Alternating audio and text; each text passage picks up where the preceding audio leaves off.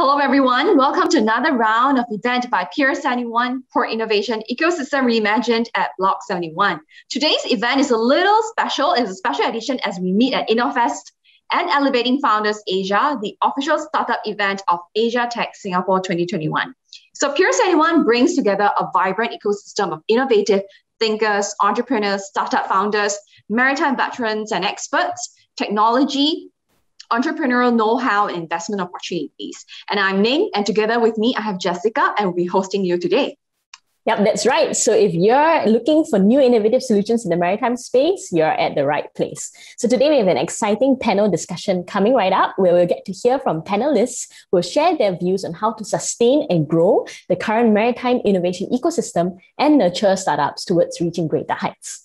So our panel today will be moderated by Mr. Thomas Ting, the Chief Technology Officer of the Maritime and Port Authority. Thomas has extensive experience developing Singapore as a key maritime tech hub or marine tech hub. He will be joined by Nakul Malhotra, Vice President of Open Innovation from Wilhelmsen Ship Services, Heyman Sinapius, Investment Manager from Innoport, Marianne Chu, Co-founder of Claritex, and Nidhi Gupta, CEO and Co-founder of Podcast. Claritex and Podcast are also our graduates from Pier 71's SmartPort Challenge program. Now, don't go away after the panel discussion because we will be sharing more about the SmartPort Challenge, perfect opportunity for tech entrepreneurs who have technologies to reimagine for the maritime industry. And over to you, Thomas. It is often said that the success of a startup depends on the strength of its product market fit, its ability to scale, and also the founders and team competence. What role does the ecosystem have in supporting this, and what environment makes it right for startups to grow? As the maritime technology sector increasingly ventures into innovative solutions from the startup world, our experts weigh in on what aspects of the ecosystem would be most important for growth and how we can nurture that. So I'm going to start with a broad question focusing on ecosystems. For all the panelists here, we have a growing maritime innovation ecosystem in Singapore. Do you think we need to achieve certain critical mass of actors to self-sustain and grow the ecosystem? If yes, how should this critical mass look like in future? If no, what are the reasons? Maybe you can share your views. Why don't I just jump straight in if that's okay? I think the short answer to your question, Thomas, and first of all, let me just say I'm super excited to be on the panel today, following both Claritex and Podcast development and just taking a look at how Singapore's ecosystem has been developing. So let me come back to your question. The short answer is yes, it definitely needs to achieve a critical mass. What it looks like is really, I think the first thing is that really to be able to have a value chain thinking and really participants from every stakeholder within that value chain. I think that's absolutely critical from an adoption perspective and attraction perspective.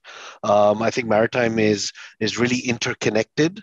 And so it's quite easy to believe that a one-to-one relationship in an ecosystem is good enough, and it really isn't. I think that end-to-end representation, end-to-end participation, starting with the value chain thinking is really important, and then hopefully seeing it evolve into much more a value network type setup, where you can see that the power of the ecosystem and the network orchestration capability of that ecosystem takes over the individual partnerships that might be part of that ecosystem. And I think that's super critical. Yeah, no, I definitely agree. I would say it's quite difficult to define sort of what the critical mass is here, because we have so many different stakeholders, and for a lot of the innovation challenges, we need the collaboration of a lot of those stakeholders. And I mean, to that, of course, we have the corporates, we have the startups, we have the government playing their parts in all of that, and yeah, I think we certainly need all of them to play their part. For corporates, it would be to maybe be a little more open. Maritime is obviously a very conservative industry. It's very difficult to get the adoption. For startups, yeah, I mean, Thomas, you were talking about the product market fit, and the collaboration between the different stakeholders, between the corporates, between the startups will certainly help to achieve that. And that is something where I believe we can improve quite a bit. And of course, the government we need support from the regulatory perspective, from financial incentives as well. And I think that will sort of give the boost to reach a critical mass. I think, as I said in the beginning, very difficult to define that specifically, what that would be. Yeah, as a startup, I totally agree with what the gentlemen have just said. The critical mass actually needs to come also from the corporates who want to digitize and transform and to implement all these solutions. Like from the MPA Maritime Digitalization Playbook, which was published last year, we could see that the SMEs, for instance, which form the bulk of our maritime companies in Singapore, are at only the digital starter or the digital literate stage. So this poses, I would see it as a very positive stage, actually. It's a great opportunity for us startups or tech companies to address this gap, and a lot more innovation will then follow. And that's how we could possibly reach our critical mass in the future. Maybe from my perspective, when I was thinking about this question, if you think about, what we can look out for, like what Singapore could look up to, let's think about Israel, how they could have become a tech startup hub for maritime companies. And I was reading somewhere that there are about 50 companies out of 6,000 startups. So that's about 1% that exist in Israel in terms of maritime startups. I think that is still quite a high number. Like if we were to count that for Singapore, I think it would be a lot lower percentage in terms of the startups that exist in Singapore, given the scope of the global scale of hub and the port operations and the headquarters of large companies that we have here. So I think there is definitely something that we can pick up from there.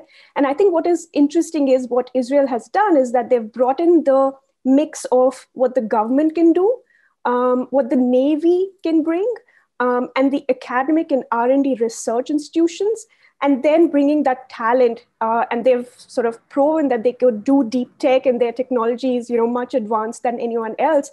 And, that's something that they can be proud about. So, and that has then allowed them to reach the institutions and the corporates and get the customers at a global scale, not just in Israel, because it's very similar to Singapore, right? The market itself is very small, but the platform it allows companies to then target customers at a global scale. I think that's where the advantage comes in. So I think those are the things that we could really look at in terms of what Israel and similar countries have done. But so I really believe it's really about building that tech advantage through all of these complementary actors, but then working at a global scale, bringing that technology at a global scale. And I think that would enhance the position of Singapore in terms of maritime startups. Thank you. We have made known our ambition to grow a number of maritime technology startups in Singapore ecosystems. From today, of course, we accelerated much more than that, but based on those pure play maritime tech companies, 30 over to more than 100 in a few years' time. And I was just wondering, in terms of the ambition compared to another sector, which is very successful. I mean, all of us know the fintech sector has been leading the way in terms of the success. They actually, according to numbers, they have like over 1,000 fintech companies in Singapore. Clearly, that is quite a critical mass of companies there. And just last year, I heard that sector attracted over 1 billion of investment into the ecosystem. And just the first half of this year already attracted 1 billion of investments. And in terms of the maritime Singapore, I would see we are still at the nascent stage of development as a maritime tech companies and as a hub. We have no unicorn. We have a very few gazelles. We have many early stage startups. And I just want to hear, in your view, what else we can do to actually increase the number and quality of scale-ups, as well as number of deal flows, investment into marine tech startups. So I think that's a really interesting question, right? So you've set it up well. Like, what's the delta? What has to happen? I think you bring up a really important point, because if you look at kind of success stories, the ratios at the moment look like, and Nidhi, you're right. I think it's kind of like 1 in 1,000 maybe that are going to go on to unicorn status. I think there's a couple of things that we should be aware of. Number one, I think that there's still too much comparison of the maritime tech space with B2C kind of startups, what good looks like. And I think that, we've got to get away from that. I think in the maritime space, what good looks like is different. And that's just the reality. It's similar to the B2B space wider.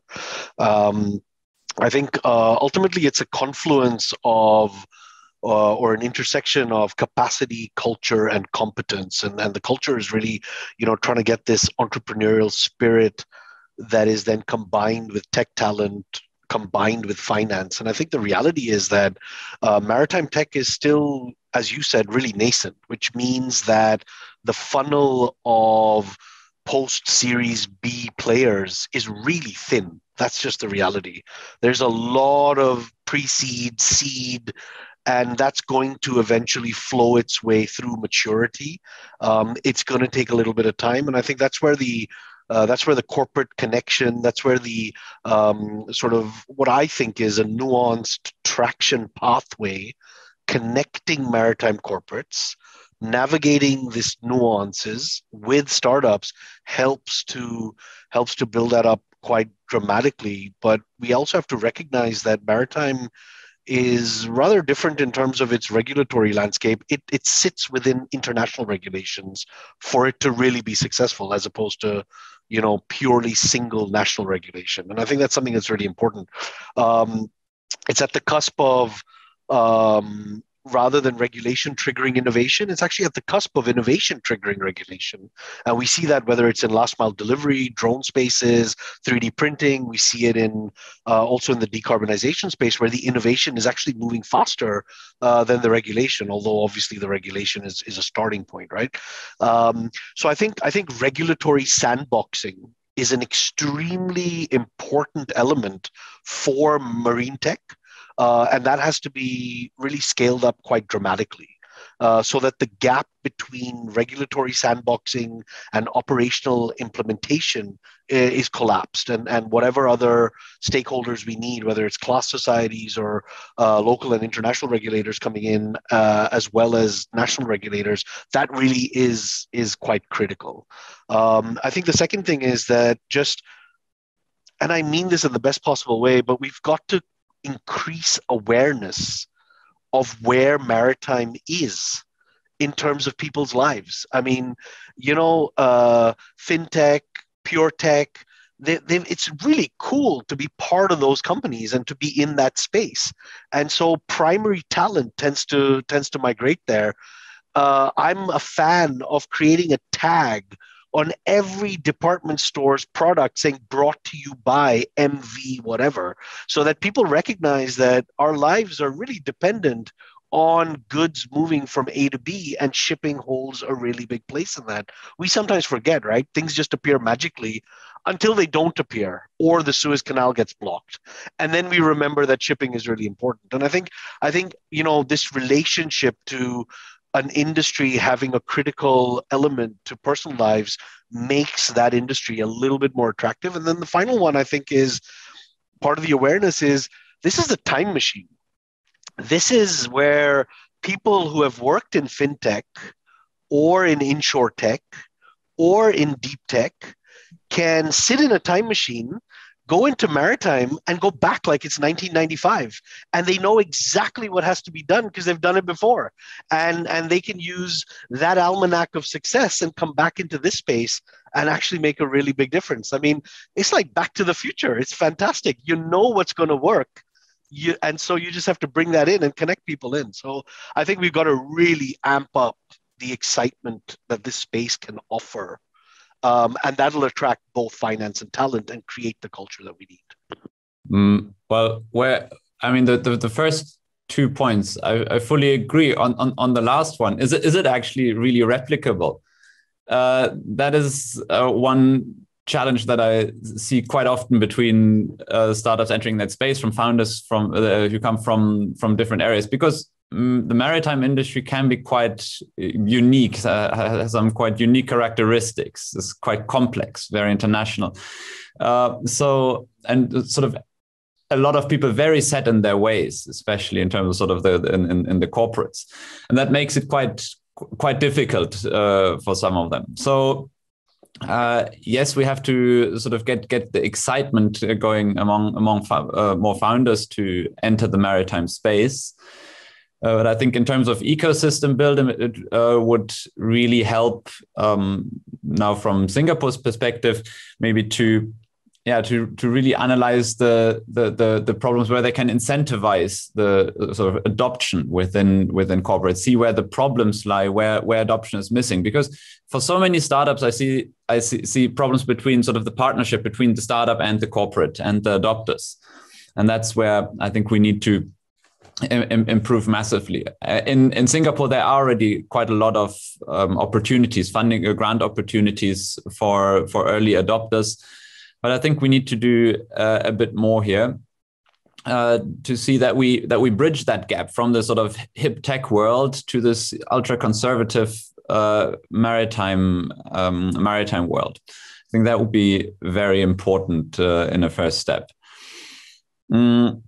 And then to attract good talent, of course, is another issue which was mentioned before. So we certainly need to be able to make it easy for talent for young startups, also maybe also more mature startups, because those are missing in the current ecosystem, right? Because it's a very young ecosystem globally, I would say. So that those are the areas I think we need to focus on, in addition to what Nakul said already. Yeah, I like what Nakul said. Translated in short, it's like no shipping, no shopping, right? So if it really in Singapore, if you look at some of these startups that we have here, it's quite a paradox, because a lot of them, when they start, is just focus on one idea, and they try to make it happen. They go on POCs, try to scale it up with the corporates and things like that. And we realize that, Claritex for one, is that if we just depend on that, on bunkering only, it is really a very small and niche market. And what maritime startups would probably have to do if they want to consider themselves moving up to the scale-up stage, or even to be considered as a gazelle one day, is that they need to diversify. We started with operations. We can go on to maybe with shipping agencies, with other husbandry services, whereby everybody would be able to come onto a common platform, use the sort of data, and get clarity and transparency in all their operations. Moving ahead is to go on internationally. How we can bring this across to other huge ports as a start, and then to expand it into, again, further verticals, or to tie up with fintech and everything. We shouldn't really just focus on just maritime alone. We really have to broaden our perspectives, our options, our solutions, so that clients could then see the value that's bringing to their businesses and sign on with us. Yeah. So I think Singapore is a great place to build a maritime startup, and now is probably the most exciting time to be in this space. So I think of four things. One, I think we have to make noise. I think we have to do PR. I think we have to position globally what Singapore is doing in terms of maritime tech, but also each startup itself. That's what we realize for ourselves. We need to be, COVID has kind of enabled that customers can work with companies based anywhere, and especially if it's a SaaS AI technology company like us. There is no hindrance to work with a company headquartered out of Europe or US. So it really comes down to how much noise you're creating, how much positioning you have, and is that a global brand that you're building? So I think, the same then goes in terms of the whole ecosystem. So I think that's the first thing. The second is obviously talent. To build a quality startup or a scale up, there is no other sort of magic than the people who build it.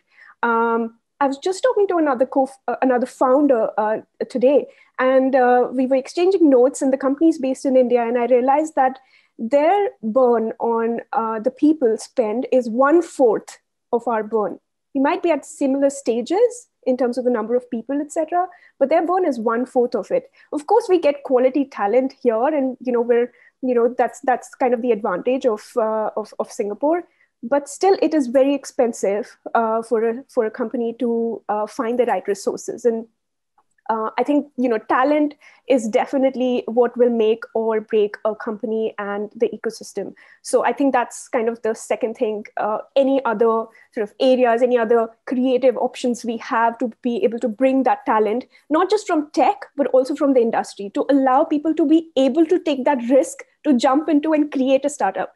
I like Hemant said, someone needs to understand what is this space and how is tech going to sort of bring those ripples and create innovation, and to allow a person who's worked in a corporate setup to sort of take the leap of faith and build a company. I think that is also something that we have to enable.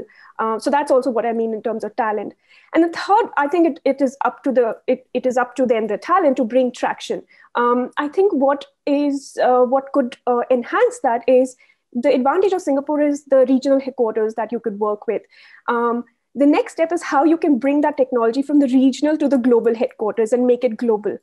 So I think that's kind of where the startup and the corporates have to work together and make sure that these are not just experiments or proof of concepts, but these are globally replicable technologies that we are building.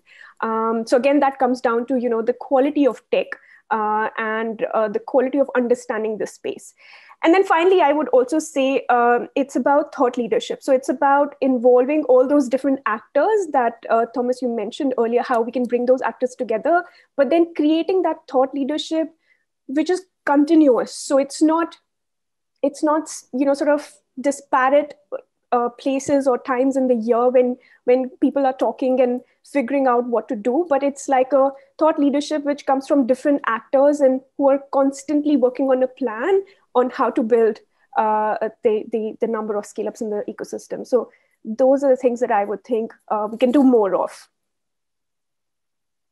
Yeah, thank you. So I hear that the regulatory sandbox from NACO is very important in terms of creating the enabling environment, because maritime is a highly regulated industry, and if you don't allow drones to fly easily, underwater vehicles, autonomous vehicles, then a lot of this experimentation is going to be very slow. So that is an important aspect. Hearing from Nidhi that the talent aspect is also extremely important, and kind of we don't have really a natural advantage because the talent in Singapore is not the cheapest, and therefore a kind of a strategy to distribute our talents around the world doing the kind of a thing that's in their strengths will be kind of a strategy that you will be pursuing. And if subsequently we can also talk about what else we can do in terms of the talent landscape to help companies and startups here to actually grow and scale. That would be something very useful. But I just want to go back to the investment part, which back to Wilhelmsen and also InnoPort, since you have been investing and partnering startups over the number of years. And I just want to hear from you, how would you evaluate and measure a good investment into startups? You want the secret sauce to the bets that we make. Look, I think a little bit is related to what was discussed previously, and one of the points that Hemant mentioned. Is it 100% replicable like the solutions we see? No, obviously not. I mentioned Maritime is nuanced. At the same time, fundamentally, the layering of data to information, to knowledge, to insight, to action is not different. So there's a lot of stuff that is definitely nuanced. At the same time, I think we do have to recognize that a lot of stuff is also kind of, there's a defensive approach, right? And that's what we need to break down. And that's the bit that I think is replicable. And so in our investment decisions and in our investment thesis or partnership thesis, a couple of different lenses, and I think this is really critical. Number one is when we are looking at solutions and we're looking at potential offerings from in the startup space or in the venture space as such, we're really conscious of the fact whether we're looking at it from a consumption lens or whether we're looking at it from a co-creation lens. And that's really important for us because some of those solutions make a lot of sense. They'll improve our internal efficiencies, but it's not something that we can probably help take to market. It's not something that we can mass adopt or take traction in the wider market, but of course we can use it. And I think a consumption lens lends itself to a completely different decision making in terms of the maturity we would require, in terms of it being a lot more procurement based. And I think one of the things that really kill corporate startup relationships is when a corporate is having a consumption lens, says it's having a co-creation lens, and then puts in an exclusivity clause that they're not allowed working with any other company. Like that doesn't work, right? So I think that's something that we're really focused on. With the co-creation lens, what we're really looking at is we're looking at how can we use our corporate capabilities to bring something to the table. There's a lot of talk of smart capital. So a lot of it is, what is that smartness that needs to come in with the capital? What can we do to really help adoption, traction? Is there a joint go-to-market? And ultimately, it's because what we're really looking at is, can we combine our corporate capability to participate in new business models, new offerings that help us stay relevant for the future? So one of the things that we're really focused about is we don't believe that Porter's Five Forces is static for today. So our competition of today and our suppliers of today is not necessarily going to be static going tomorrow. So if that is dynamic, then how do we stay relevant going forward? And that's a big part of our investment decision.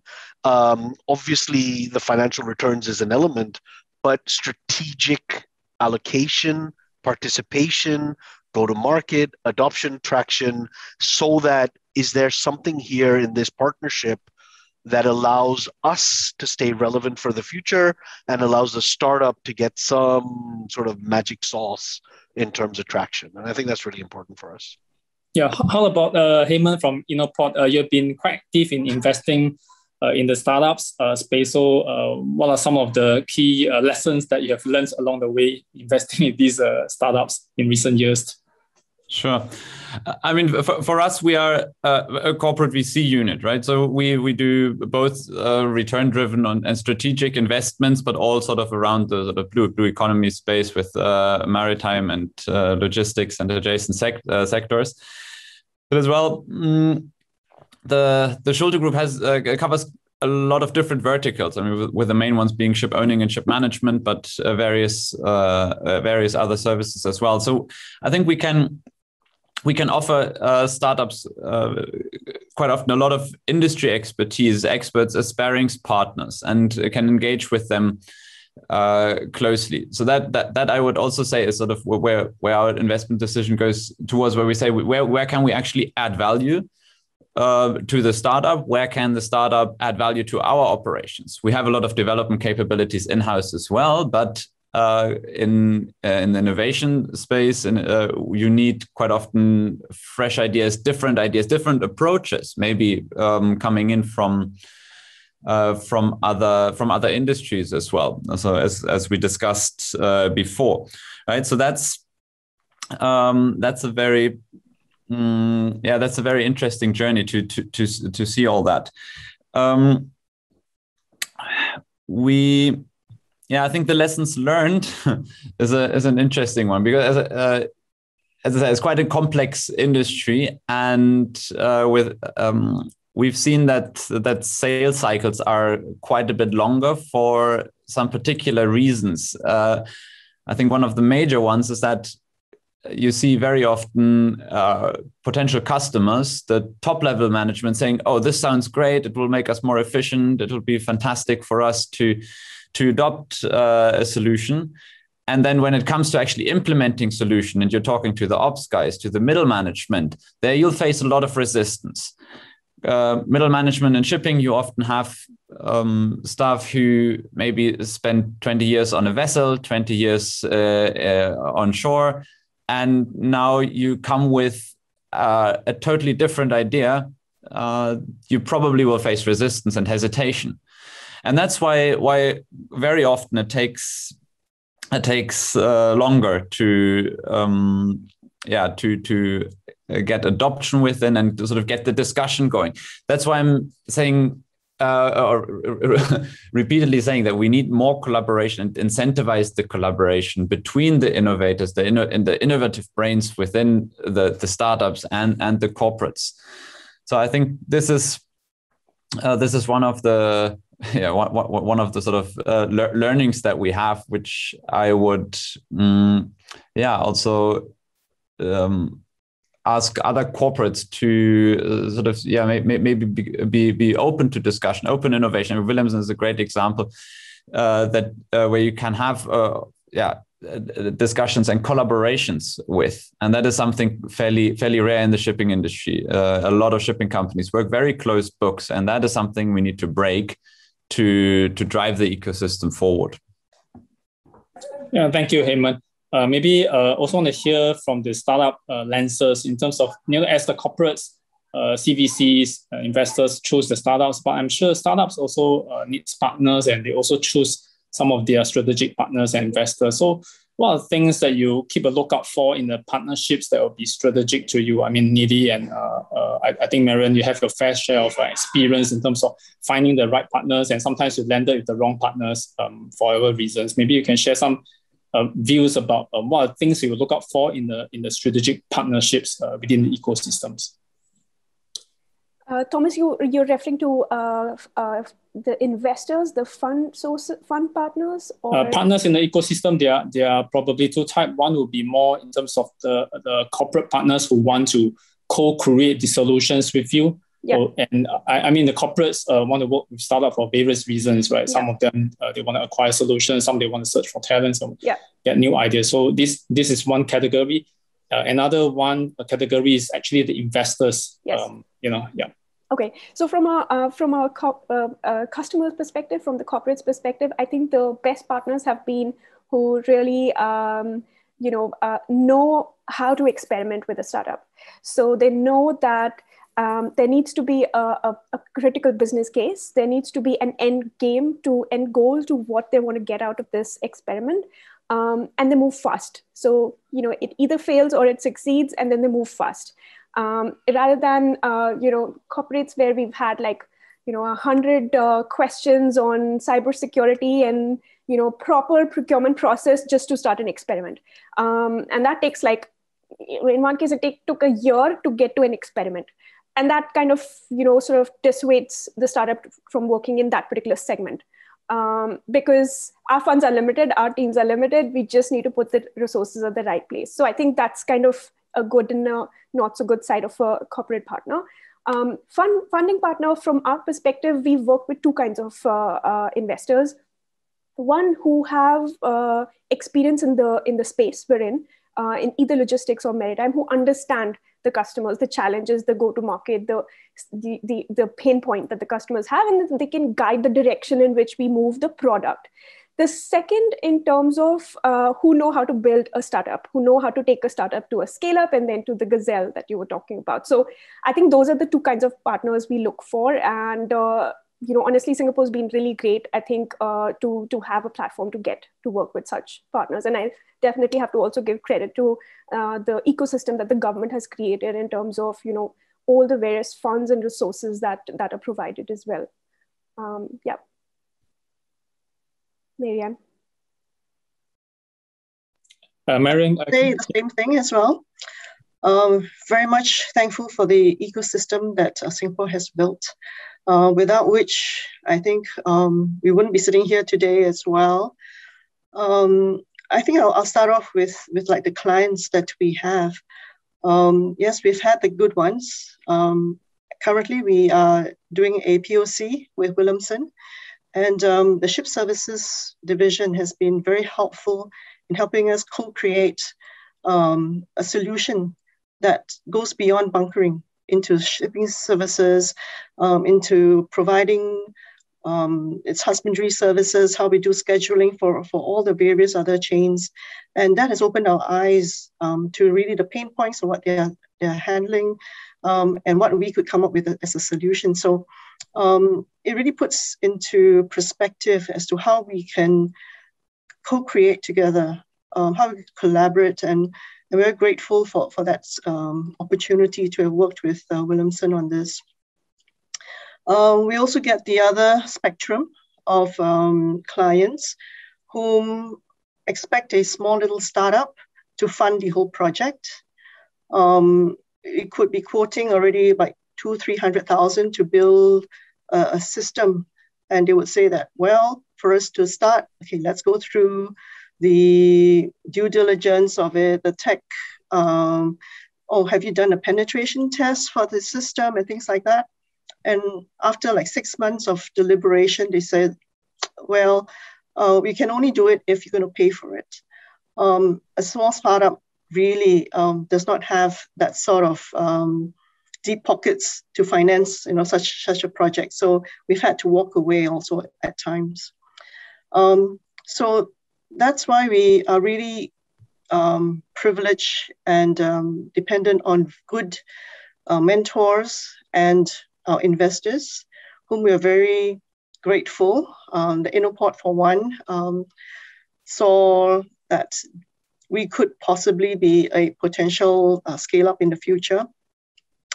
They were really the ones to help us through and weather the storm of 2020. So I just want to say thank you to Heyman for all this. And it is not really to suck up to him or to anyone, basically. It is really saying the truth from the heart of many startups who maybe have not even managed to get to this stage. Probably a lot of them have already dropped off, within the last year, for instance. So we are grateful for the sort of information, opening of doors for us to potential clients. And now we are raising funds for pre-Series A. And we've also secured some strategic investors. So they have also come on with beyond just the promise of monetary support, but with solutions, with ideas of how we could go on to greater heights. So yeah, I think it really takes a lot of understanding and camaraderie between like investors, the startups, a lot of good level-headed advice, to proceed on from just being a small little startup. Yeah. Thomas, if I can, I just want to pick up something that was discussed in this round here that is really closely linked into what the ecosystem requires. Just as much as we need entrepreneurial talent, we actually need intrapreneurial talent as well. We need talent and competence within corporates who can understand how to navigate the corporate, how to navigate the innovation space. What are the expectations on this difference between procuring something, which will happen too, but versus co-creating something? And I think that's kind of an important skill set that I'd love to see a lot more maritime corporates trying to imbibe, trying to get on. And I think that's what's going to make this whole thing a lot more vibrant. Yeah, thanks, Naku. To your point, we have set up the circle of digital innovators and circle of HR officers to push those things on innovation front for the ecosystems. In your view, what else we can do, to get more corporates, more maritime companies to actually embrace innovation, working with startups and do experimentations, whether intrapreneur or working with external innovators? What else can be done? Yeah. So I think let me start by saying that, look, the maritime digitalization playbook, the CDO network, CHRO network, the grants and the funding are all great starts. And I think that shouldn't be discounted or underestimated. At the same time, I'm going to say that they're great starts because really the success will be a factor of how much adoption and how much more vibrancy we can get. And I think we need to recognize that the maritime industry is really what I call a triangular hierarchy. You have the top, maybe, I'm going to pick numbers, right? And whether they're validated or not, I don't know. But you have the top 10% in the industry. They are the early adopters. They're going to be wanting to lead. They want to get into this space. And I think, encouraging them, catalyzing them to do that is a great thing. you have the bottom 25%, and they're not going to be able to participate. We're not going to see a future for the bottom 25%, and that's just the reality. And then you have the middle 65%. The middle 65% is what is going to make the difference to go to scale. They're the ones who want to participate in the future, but they're not the early adopters. They're going to see what are the winning solutions. And I think how we approach and engage these different hierarchies are different. What the entry points are different. I think that the middle 65% is really a lot more about consumption.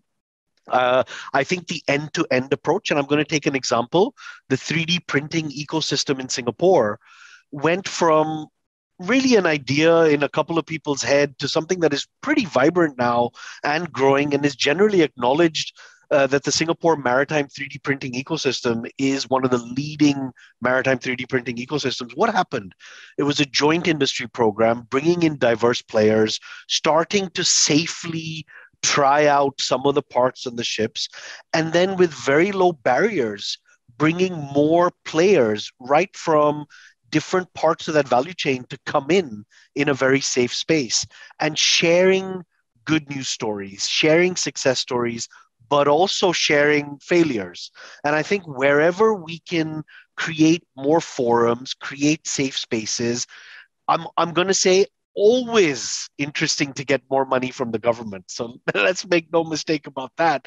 But I think in addition to that, creating those forums, cross-industry, cross-verticals, talent, all the usual stuff, but really an end-to-end thinking, not to confuse ecosystems with partnerships. These are two different things. Thank you. Yeah, Heyman, please go ahead. Absolutely, I fully agree with that. So this is something where we need to keep a dialogue between the different stakeholders in the industry, and we need to keep that very active. Pre-COVID, we've seen that in Singapore very, very well. Of course, we have a very active ecosystem already. During COVID, of course, it was very difficult to meet up, and we can do only so much via Zoom and Teams, right? That's a little bit of a problem, of course. But overall, I think we just need to make sure that we keep the dialogue open between the corporates, between the startups, with the regulatory framework on top of that, and and then secondly, to make it, I think that point has also been raised, to really attract talent to Singapore, to make sure that we have the possibility to come from those few or from the good number of early stage startups to the scale up stage. That I think will be very important. Yeah, thank you. I'm asked to inject some fun into this panel, so we're going to do a bit of a role play here. Okay, let's go to Heyman first. You will be a government official. Imagine if you were the government looking to bring the ecosystem to the next level. What is the first thing you would do? I think I would go to the panel and listen to the experts from the industry, and because I think we heard a lot of very interesting points here today, and the Singapore maritime startup ecosystem is already fairly active. So I think we have a very good basis to build upon. So now we need to bring it to that level where we have, from the startups to a good number of scale-ups, and maybe think, as Nidhi said, more globally, sort of on a global scale. How can we get, because we have the international shipping companies in the ecosystem as well. So we need to make sure that we get that bridge.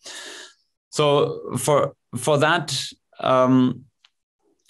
I think it would be repetitive to go over the points that we raised today. But I think the key points, that the regulatory frameworks are there, that we can continue to test new technologies, whether it's in the drone space that you mentioned or otherwise, that we can act fast, because speed is of the essence for the startups.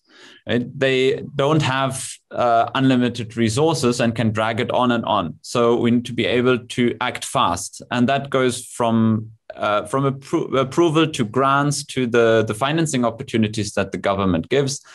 From that perspective, I think you need to make sure that the regulatory framework and the speed in the administration is given. The collaboration, I think, is one of the key points that has been mentioned over and over again from different perspectives today, and where I probably would try to aim first is really to get the collaboration with the startups going in a way that we improve product market fit. Because for many startups, especially those that come that bring expertise and ideas from other industries, that needs to be improved because of the mentioned complexities that we have in the maritime industry. So first of all, make it easy to bring in experts as well, because Singapore, there are not many Singapore seafarers who've actually served time on board vessels. So bring in the necessary expertise, and to encourage the dialogue through the mentioned networking opportunities that Nakul had mentioned, and on the other hand, the adoption. So there are funding opportunities through IMDA's IDP grants. That is one of the very good examples, I think, how to steer it. But we could probably do more and maybe expand that also more towards the corporates, because if you only look from a perspective as a government saying, yes, the corporates, they probably have the resources to do it completely themselves. You still need to incentivize it if it doesn't happen, right? If we want to build that ecosystem, you need to make sure that you really step in and see where are the showstoppers, where does it slow down? And if those opportunities, whether it's grant opportunities or otherwise, if those are maybe expanded to a broader audience that we need for an ecosystem building, then we can accelerate from the good base that we already have in Singapore. How about you, Nakul? You have seen so many startups making pitch to you from a corporate VC perspective. If you were an entrepreneur, what would be the things that would be top of your mind, and what are the things that as an entrepreneur we wouldn't do to form a partnership with the corporates? So a couple of different things. I think first of all, I'd make sure that I'm totally obsessed with the problem and not the solution. Because I think that the solution is going to continuously change. And so if you're obsessed with the problem, you're more likely to get product market fit when you're talking to corporates. I think that's the first thing I would do. The second is really leverage on the mentors, the connections, the kind of innovators that are established out in the forums to get access into the corporates that I'm targeting. So I'd be a little bit more obsessed about which corporates do I want to target first, and which ones are going to be followers, and which ones are going to do just because the other ones are going to do. So just to be able to, work that pyramid a little bit more smartly. And the final one is when you get in, just to navigate the corporate thing. I think really, find the understand the difference between, there might be a top-down approach and a decision maker. That is not the end of the process. That is the start of the process. So do a lot more on the narrative of that middle management that act like the white blood cells. Work with them to convert the usage of the solution to go from this makes you irrelevant, which is what they're thinking, to this makes you look a lot better. So I would work on those three dimensions to really crack the space, I think. How about Nidhi and Marian? If you have been dealing with the corporates over the years, and I mean, if you were wearing the hats of the corporates, what would be the things that you would do to form a better partnership with startups, especially you are new into this space of working in startups? What are things that you would do and you will not do? I think for me, I would say, number one, have an open mind. You might just learn a thing or two from these young innovators who are looking at your problems with a fresh pair of eyes and no baggage. Two, be patient with them and manage your expectations, because we've dealt with some corporates and they expect like ready-made solutions for their very complex problems. Well, basically that's not going to happen, right? We have to remember that startups are really new companies who are just starting up.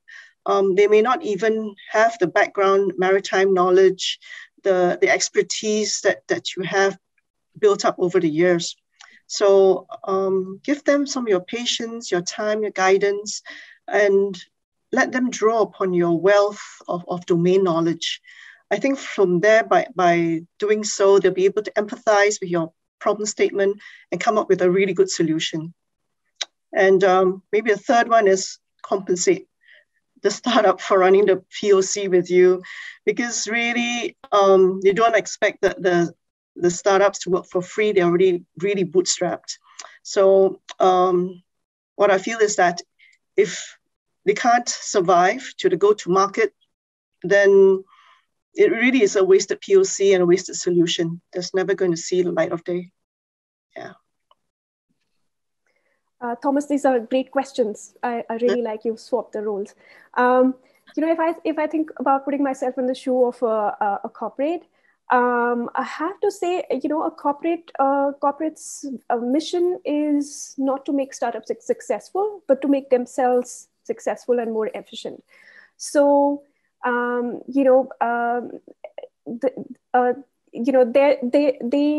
don't need to kind of work with everyone or listen to everyone or translate every pitch into a proof of concept and do it all multiple times over.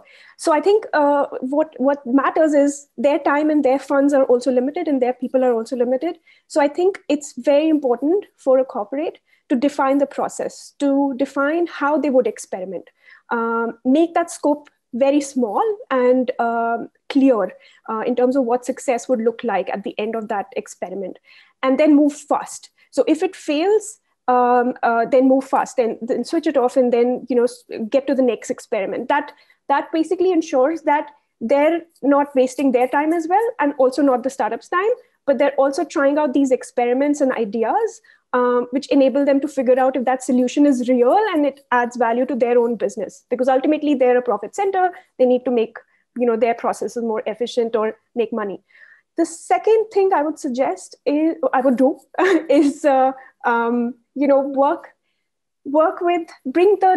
the person who owns the problem to the experiment. So the experiment is not run solely, let's say, with the innovation team or with the startup team or the design team, but it's run with the person who owns the problem and who sees that pain point and tries to say, does it move the needle on what my pain point is? Does it bring value to what I'm feeling on a day-to-day basis? Does this technology work for me? Would I feel bad if this is not existing?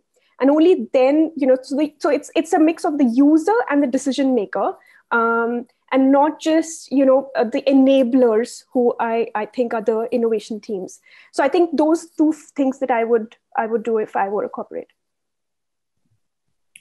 We have come to the end of the panel sessions, but before we end that, I just want to hear your views in terms of, we have here so much vibrancy in the fintech and other sectors, and actually there's a lot of opportunity space, a lot of problem statements to be solved within the maritime and the port industries. And if you look at just the fintech, I would say easily 50% of the people are looking at payment solutions. If I look at it one after another, it's still about payment and all those stuff. So actually, there's a lot of opportunities in the maritime space, and I just want to hear from all of you, in the opportunity space in the future of the maritime innovation ecosystem system in Singapore. If you can share your perspective in terms of what are the possibilities and opportunities with the audience, and whether is it for the corporates as an investor or is it for the startups? Wow, that's a huge question, Thomas. That's like a webinar in itself. I think first of all, I think it's that entire maritime value chain. Many parts of it, including the regulations, come from a different era. And so there are opportunities that exist. I think I like to say that there are three really strong perspectives. There's the cargo perspective, and everything around the cargo perspective is opportunities. There's the vessel perspective, everything around the vessel perspective is opportunities. And then there's the port perspective and everything around that, right from just-in-time supply chain resilience, ETA capability, predictive. There's just like possibilities galore. I think the most important thing that really excites me about this is that maritime is a strategic industry in Singapore. Not many countries recognize that as a strategic industry, and I think that's important. I don't see a future where goods will not be transported physically from one part of the world to another part of the world. If that's the case, then maritime stays relevant. If that's the case, we need to seek efficiencies and we need to seek effectiveness, which means the world is our oyster. That was already a very good closing statement. I mean, it encompasses all the opportunities around the three parts mentioned. Well, I think the opportunities that arise, we are at a very, very interesting point at the moment, because I think we're just sort of scratching the surface at the moment of what's possible within the maritime industry. We've seen that in other industries as well. I mean, fintech is always mentioned because it's very big in Singapore. But if we look at maybe other industries such as aviation or where we're just sort of maybe more comparable, closer to what we do, we see that more is possible. So we are scratching the surface at the moment with innovation. So there are tons of opportunities in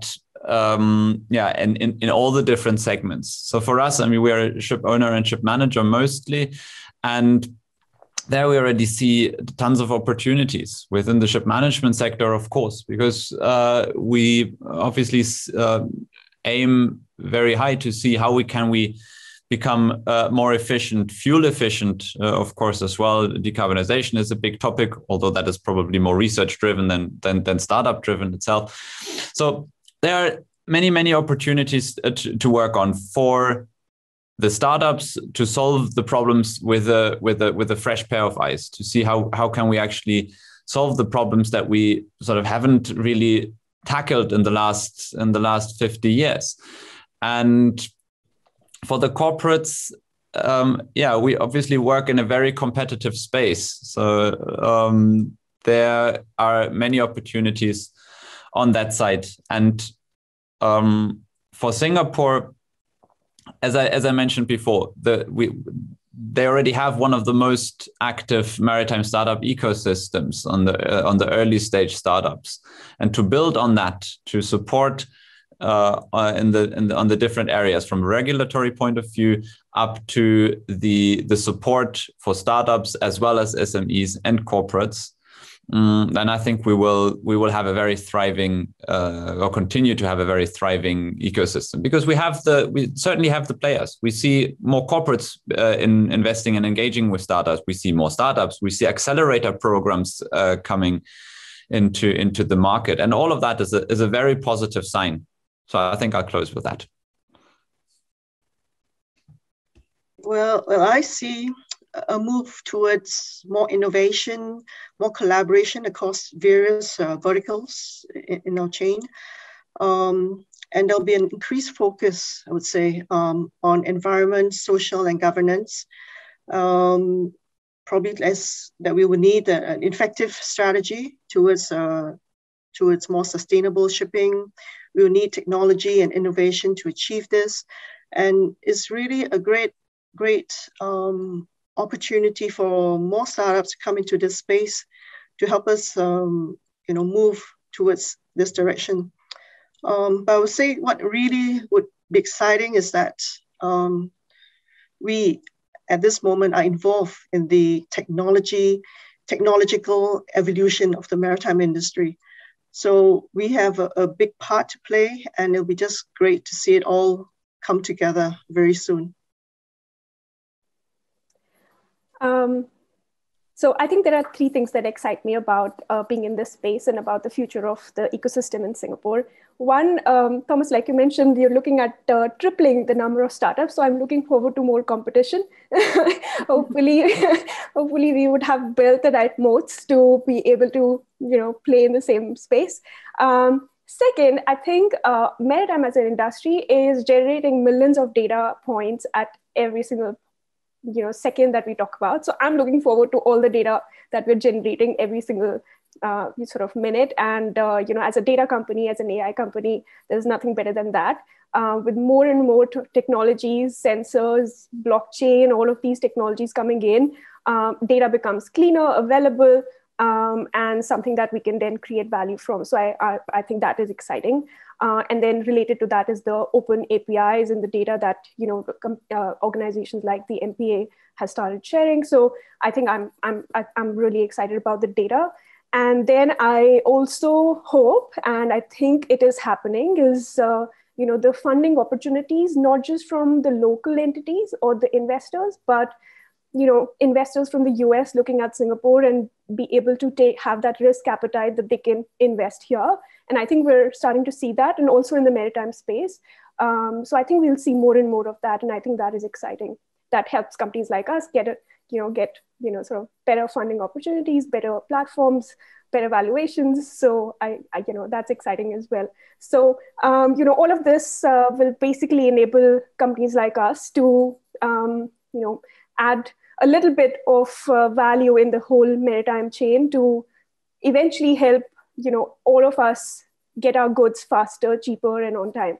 So hoping to play a role in that. Yeah, thanks for your sharing and lively discussion.